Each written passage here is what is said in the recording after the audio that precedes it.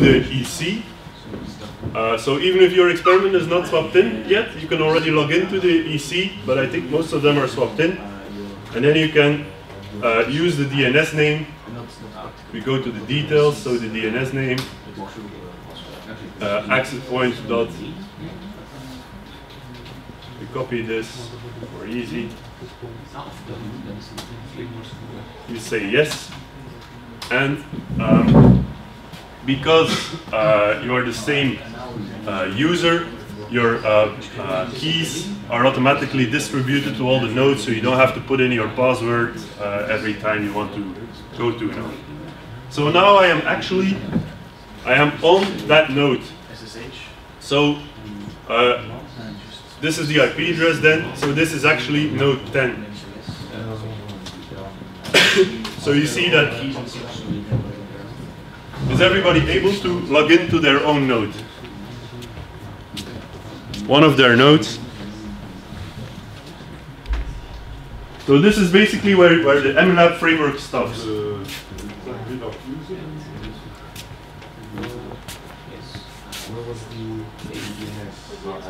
On the regular page. Yeah. So if you click the experiment, or just click the name, you can do whatever you want. So I put group 6, I think, yeah. Okay.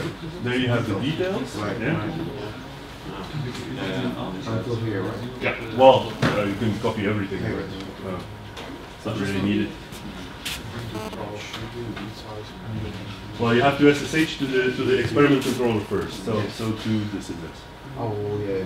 So 10.11.31.6, because for some reason the DNS doesn't work here.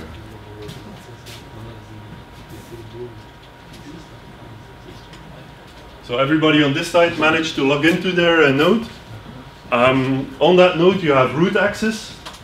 So the sudo password is just the same as your own password, basic Linux. And you can basically mess up that node. So if you delete everything on there, doesn't really matter. If we want to swap it out, we kill the power. Well, of course, we first try to shut it down normally, but if for some reason you destroyed that node, don't worry, we kill the power, we PXE boot it again, and after every experiment, the default image is loaded again onto all the nodes. So it doesn't matter what you did on the node, person after you will have a clean node. Except if you fried the node or something. But so everybody managed? Almost. Okay, almost. That's good. Training it with what too, right? I don't know. Crew user. So SSH crew at. It's a crew user. Yeah.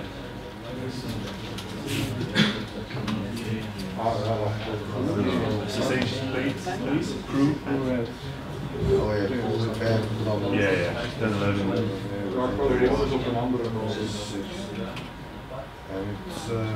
Training at w-iLab.t.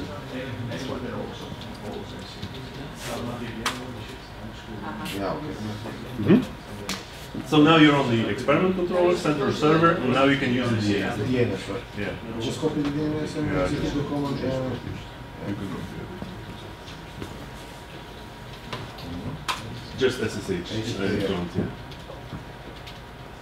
Okay.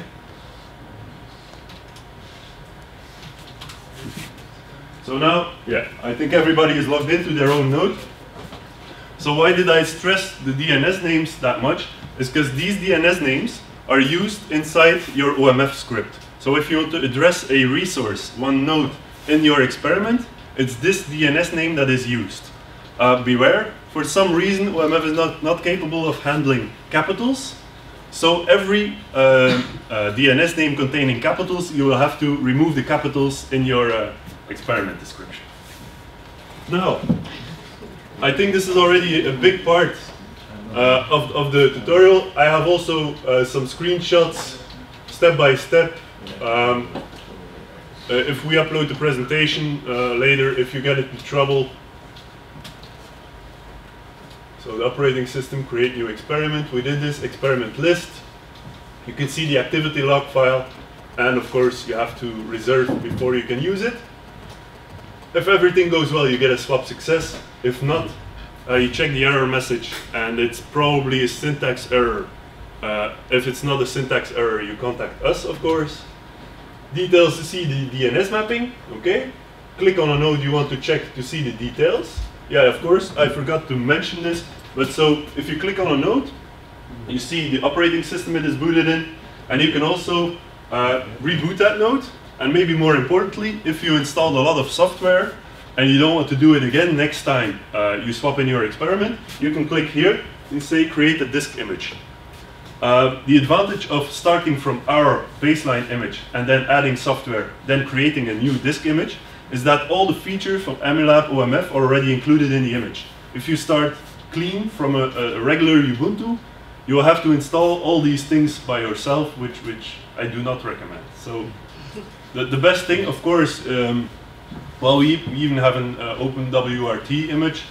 We have Debian. We even have a Windows 7, which nobody uses, I think, but anyway, we have it. So Ubuntu, since recently also CentOS, Fedora-based, I think. If for some reason you would use CentOS, anyway. Okay, so you can also, experimentation, list image IDs. You see the images that are available inside your project. So if one of your other project members created a disk image, you can reuse that image. Now for OMF, so I'm using some slides from NICTA. So the problem they had is that a lot of testbeds use their own management framework. So every time you go to a testbed, you have to learn again how to work with the testbed. Now the OMF approach is to have everything centralized into one experiment description. So one script where you define upfront the resources you use, so the DNS names we just created, and also what applications are on those resources and what the timeline is. So I start this application, I then start that application. So this is to make life easier for the experimenters. Of course, it has it requires some first effort to get used to the control framework. If you do not need this orchestration of experimentation, if you just say, okay, I can log into the nodes, I will write my own scripts, you are free to do so. Of course, we encourage to use this, because it's then very easy to port your experiment to other testbeds that also run OMF. You can just copy it, change the resource names, and you're basically good to go.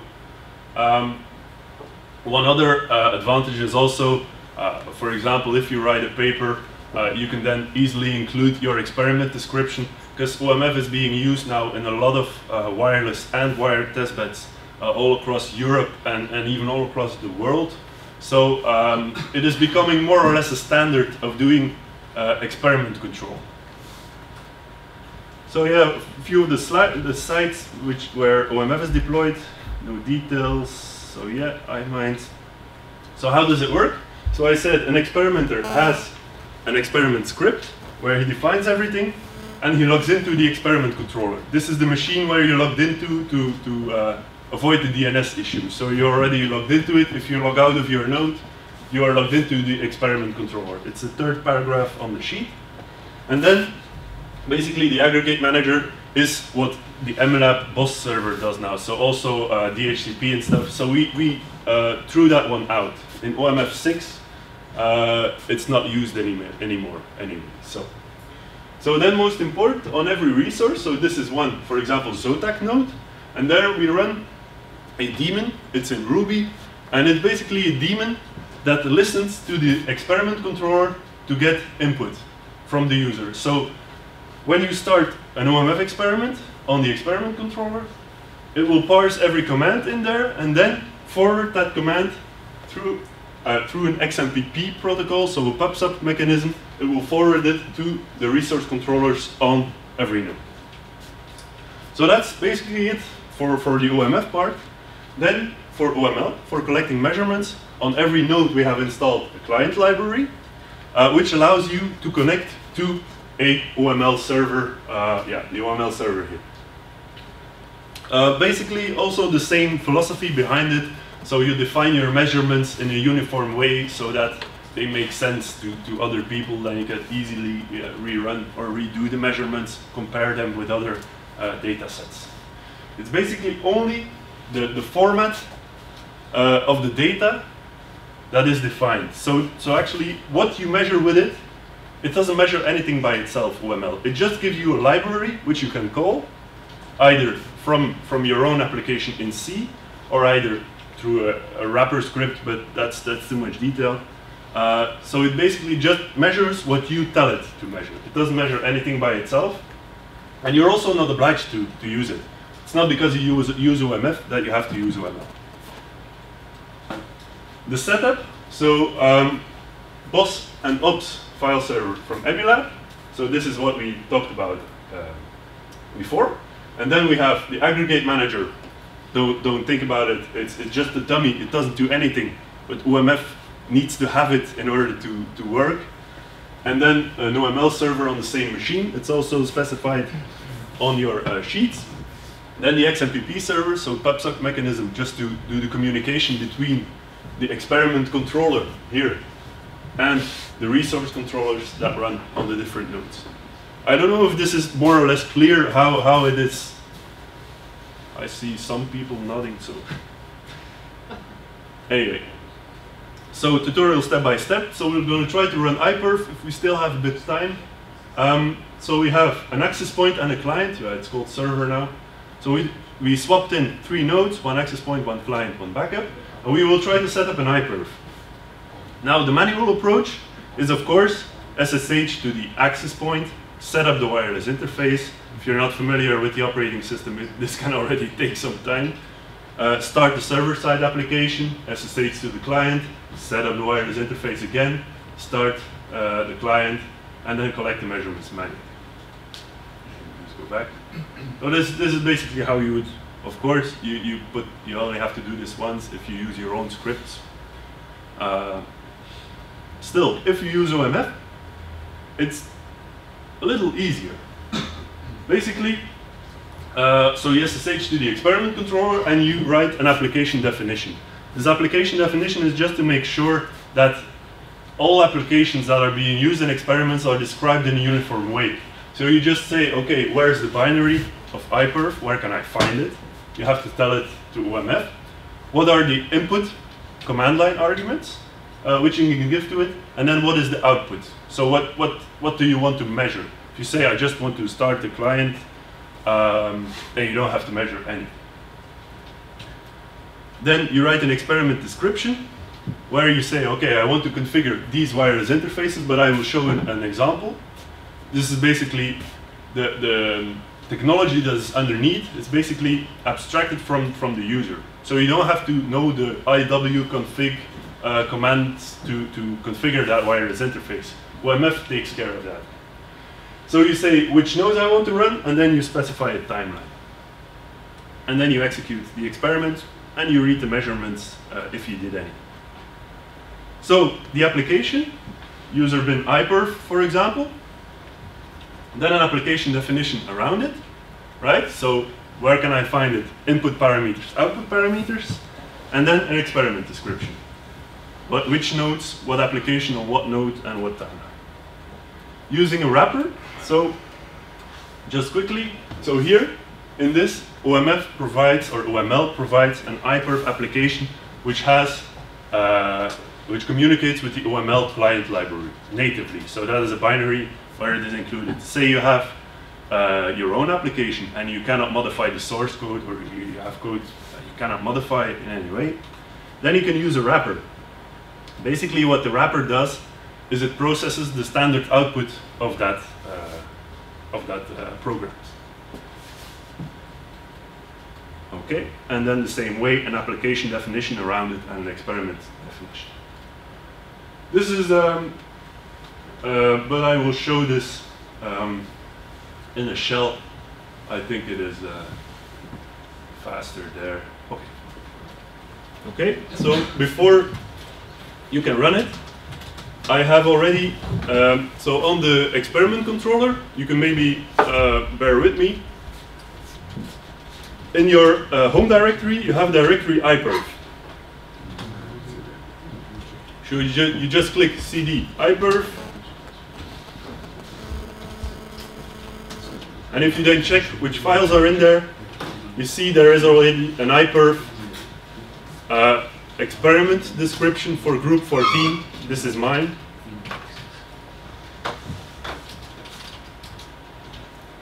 If you open it with Pico or Nano or whatever you are familiar with, or VI,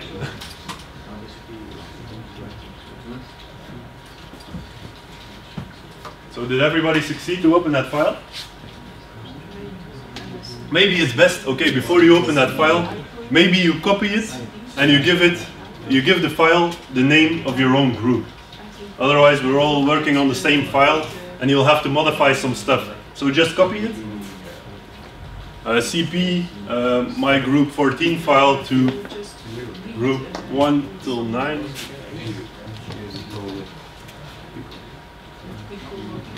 Yeah, Pico Nano should work. Well, it doesn't have a visual front end, so. Yeah, actually it's yeah.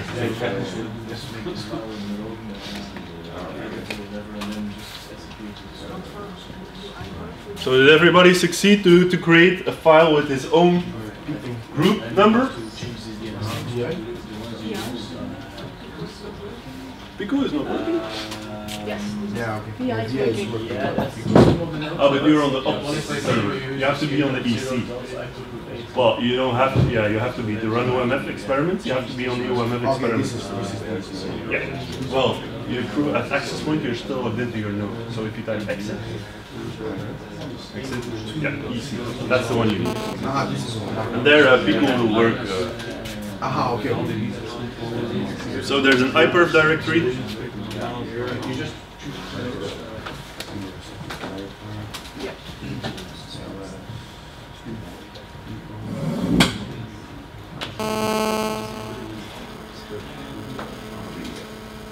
Okay.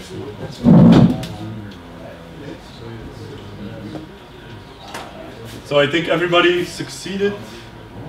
Yeah. Or others are being helped. Okay. So you can see I have defined in my experiment description 2 groups. So dev group, and then one group I called access point. So here I called one group access point, I called one group client. Can you read this? Yeah, big enough? And then next to that, it's the DNS name of the experiment we just activated. So on the IMEC homepage, you can see the DNS name of your node.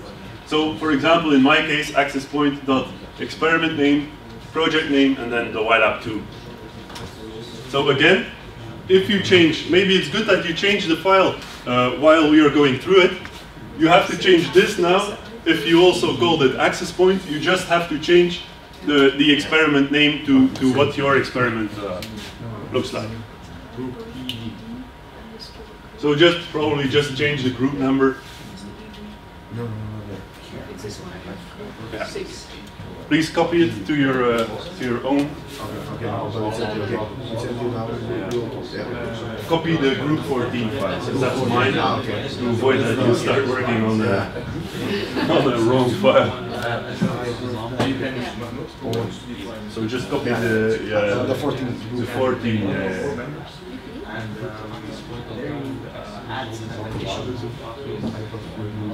Nog 10 minuutjes, is dat de uur? Dat is nu een kwart eenmaal, dus we zijn in totaal duur. Staat er iets voor dat we 10 minuutjes vertragen?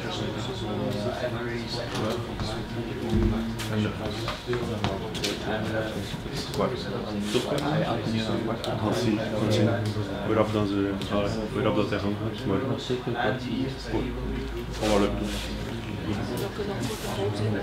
So everybody's in that file now. So change your resource names and then add an application. So this application, I will go into detail on the application definition, but it's in a separate file. So this is just addressing an application iperf and setting some properties. So command line arguments. Say I want to run it UDP, using UDP. It has to be a server on that node. It has to use that port.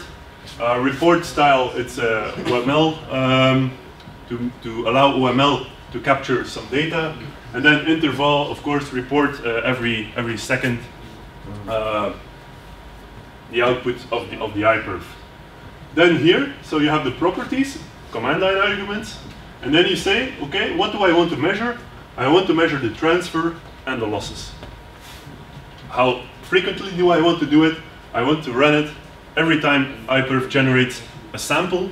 I want to forward it to my OML server. You can say that instead of samples, you could say interval 100.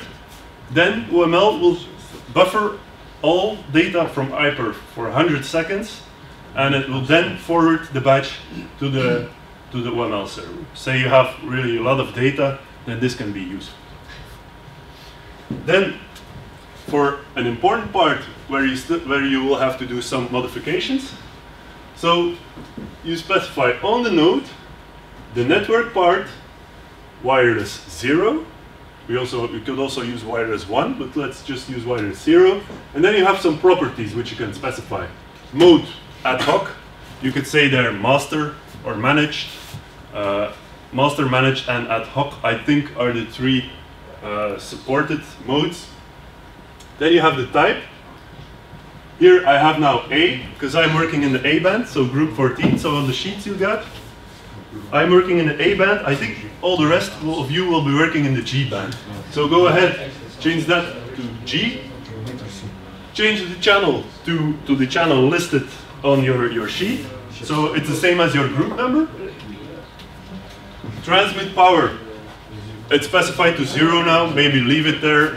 If you don't get enough, what's that? It's in dBm. It's in dBm, yeah. So you can go from 0 to 20. Yeah.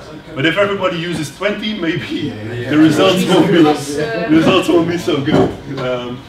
And then the ESS ID, important. Change this to, I don't really care what, just not the same as somebody else. And in your client, it has to be the same, right? IP address, I would not change. Doesn't really matter. There are separated networks anyway, so you can use the same IP address. Should be good. So for the client, same thing. Just you have an extra property, 2 extra properties. You say, okay, it's a client and it has to connect to that server.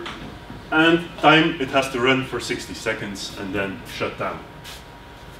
Here, you be sure that you enter the right values, or the same values at least as you specified in your access points, or it will not work.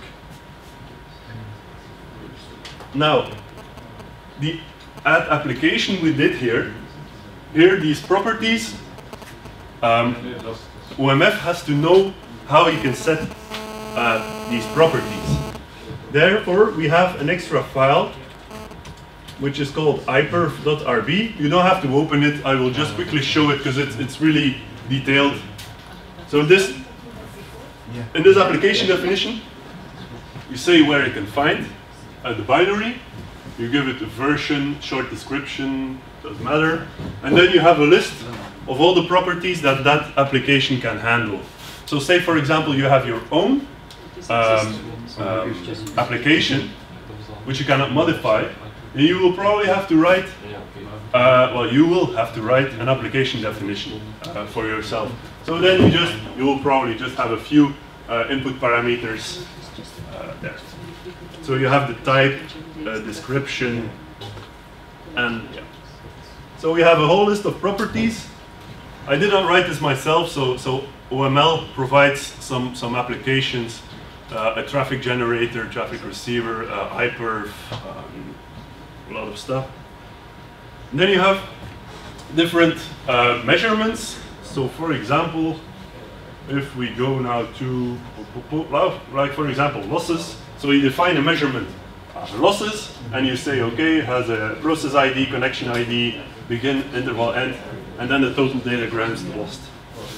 So this is how you set it up, how you define your application, and then if we go back to the experiment description where you are still in probably. So there you see you have to add an application with the same name, of course, as you wrote your application definition. And then you can say, for example, for the losses, you can just say measure my losses every sample.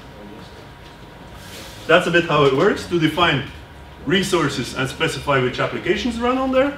And then you have the timeline. Very simple timeline now. We have, so on the event, all up and installed.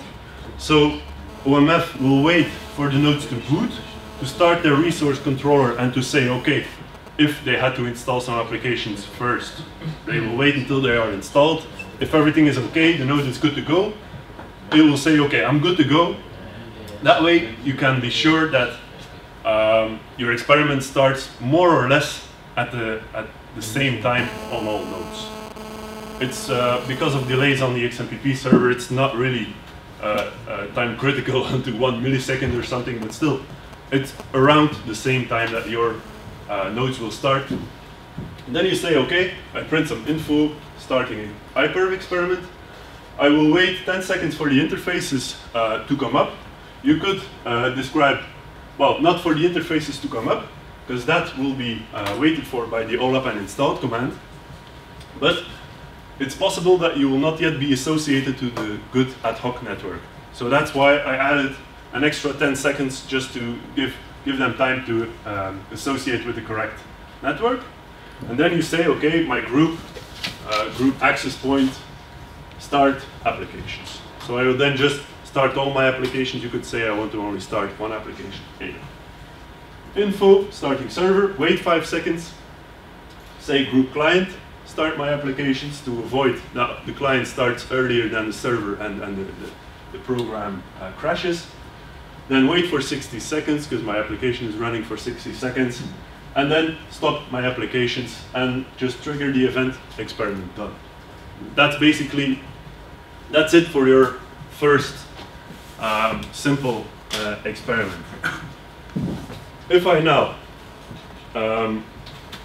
I'm feeling lucky, so I will go ahead and run it. So maybe before you all go ahead and execute it, it will probably, there will be some delay because there are a lot of people starting the experiment at the same time, but it's interesting that we know that we can stress test it. But so the command to execute it is OMF exec, and then you have to specify an extra command line argument, which is minus OML URI. I will project the slides with the different steps. Then you say TCP am.w-iLab.t colon 3004. This is on your sheet, so that's the OML server. So that's the fourth paragraph on your sheet. So basically TCP protocol, the DNS name, and then the port on which the OML server is listening. And then the group.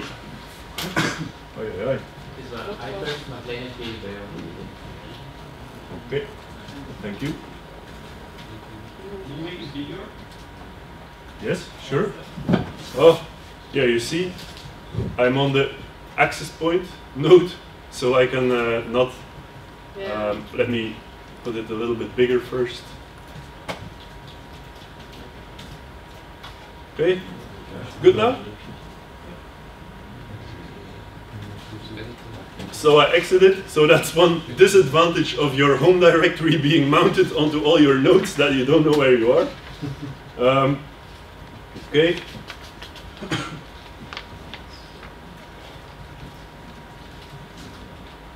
iPerf ET group 14. So let's go ahead and run it. So it will give you some output of what is going wrong.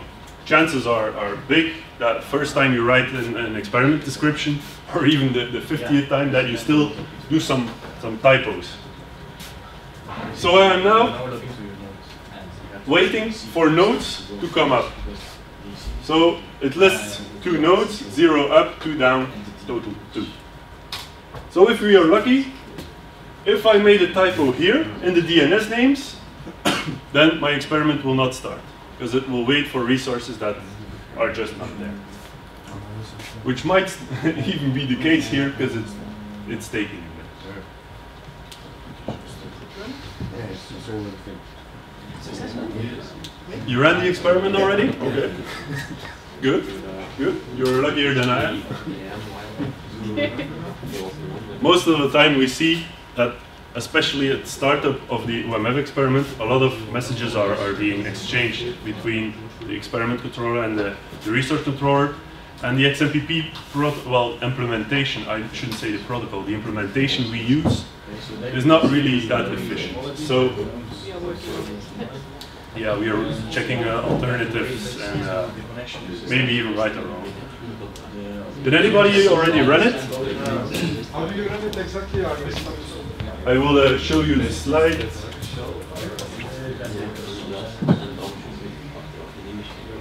Ah, yeah, okay. Yeah.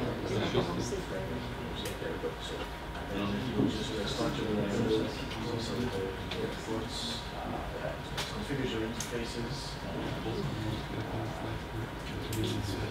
servers, some clients, so that then you can see that. So make sure you are on the experiment controller and not on one of your nodes. Then just go ahead and type. I can see that already finished here. So then for the people where it has ran successfully, you can go to the web page of the OML server. So the fourth paragraph on your sheet. So am.w-iLab.t iMinds be /php pg admin. It's also on the slide. You can log in with w-iLab user. It's on the handout sheets.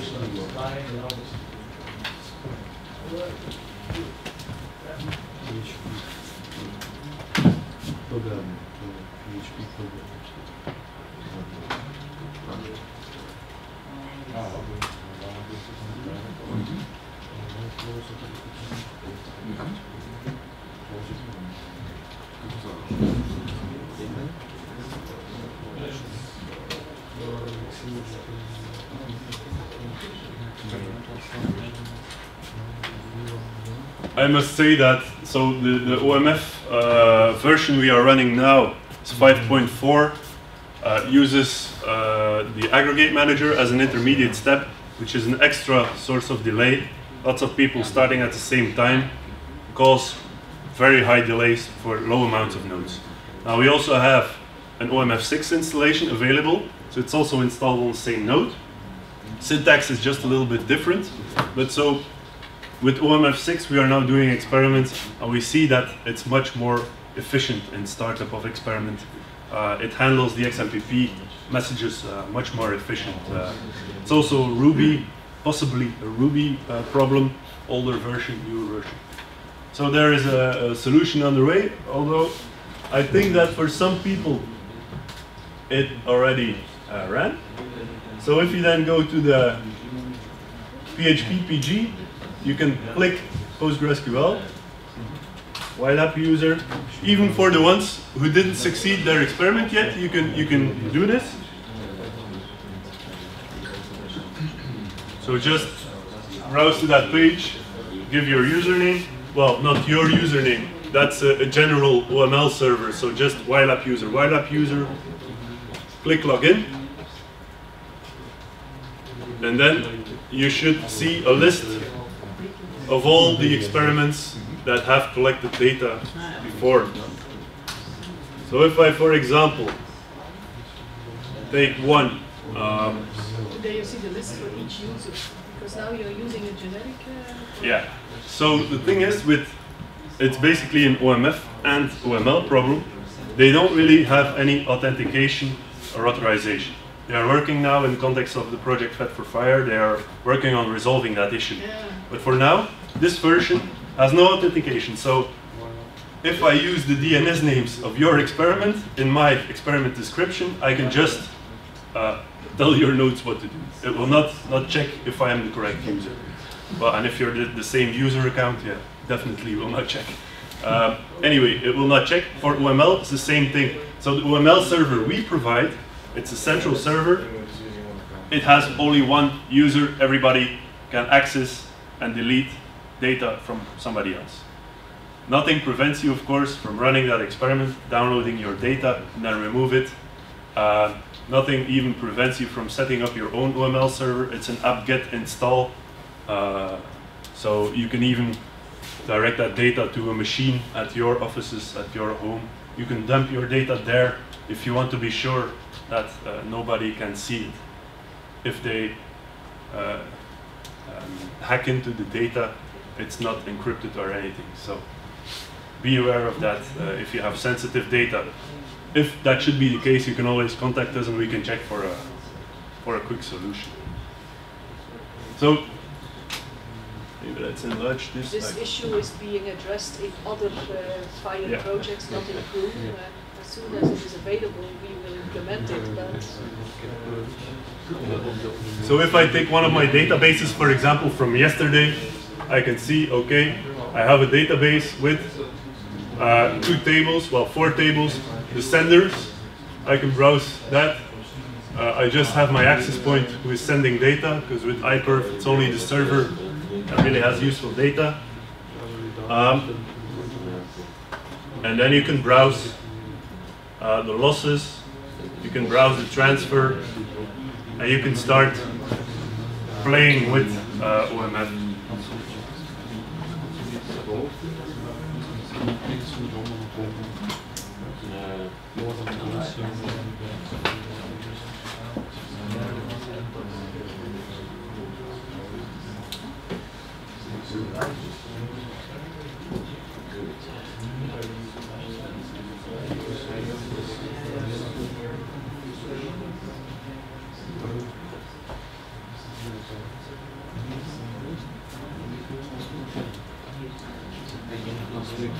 What's the name of our experiment?